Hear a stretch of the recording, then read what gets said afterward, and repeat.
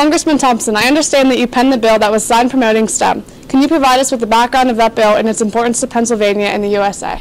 I'd be happy to do that. I was very proud actually to stand in the Oval Office with the President of the United States on July 31st, 2018 when he signed my legislation into law, modernizing career and technical education, really restoring rungs and a ladder of opportunity.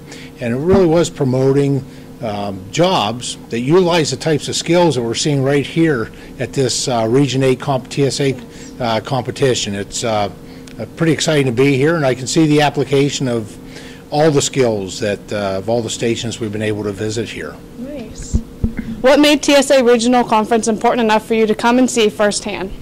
Well, first of all, everybody that's here. It's a pretty incredible turnout. 500 students and your parents and advisors and it really is about our future. That's what's the important part of it. These individuals, these young people that are here, they're preparing and practicing skills that they'll be able to apply in the future. And so they're the future of the workforce. They are our nation's success will be dependent on how well they're prepared to do in the world and how prepared they are to assume the jobs when they leave high school, whether they go right into the workforce or onto a career and technical education or onto a four-year university. Maybe. Are you surprised that the technological events that are competing here today are taught in middle school and high school in your congressional district? Yeah, it's very exciting. When you look at from structural engineering to fashion design, and that's just the beauty of, I think, of career and technical education. It's the types of events are here. I'm not surprised that they're here, but just how good this event is, how complex it is. My hat's off and congratulations to all those who have done a tremendous amount of planning to really conduct what looks like a very successful event, serving 500 kids. That's outstanding. It is. And lastly, are you impressed by what you are seeing today? I absolutely impressed by what I'm seeing today. It's very exciting to be here, and I appreciate the invitation to come and to be a part of this, and just also to congratulate each and every young person that is participating. I appreciate that invitation, the ability to do that as this day starts to wind up, to offer my congratulations on behalf of the United States House of Representatives, and specifically the Education Workforce Committee, which I'm a senior member of, and the Congressional Career and Technical Education Caucus, which I'm proud to co-chair. All right, thank you for your time. Good morning, Northern Cambria. Today is Wednesday, February 5th. My name is Joe. And I'm Zach. Northern Cambria hosted Region 8 Regional Conference last Saturday. There were a total of 534 students in attendance.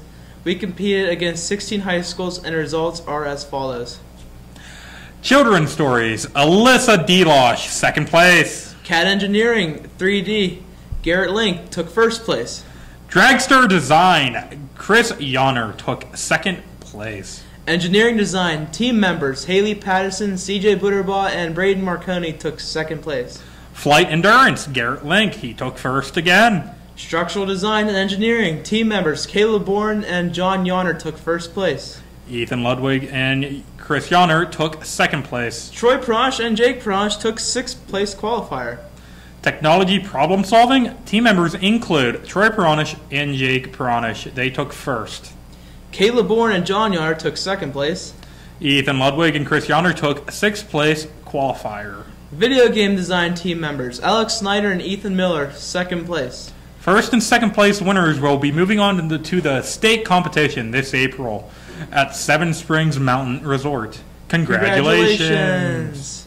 Reminder, the SAT is on March 14th. Deadline without late fee is February 14th. Be sure to sign up.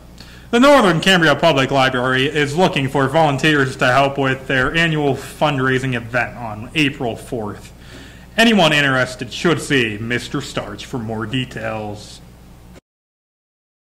Today's weather will be a high of 47 or a low of 39. Expect snow showers. For lunch today, we'll be having a popcorn chicken bowl with sliced bread, creamy mashed potatoes with gravy, and applesauce. Girls varsity basketball will play away at Ligonier, and the boys will play away at Blairsville. In the end, we only regret the chances we didn't take. On this day in 1989, the last Russian troops withdrew from the capital city of Kabul.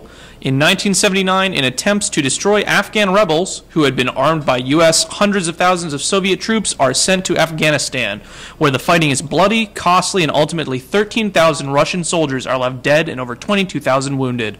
Less than 2 weeks later, all Soviet troops depart Afghanistan entirely, ending what many observers referred to as Russia's Vietnam.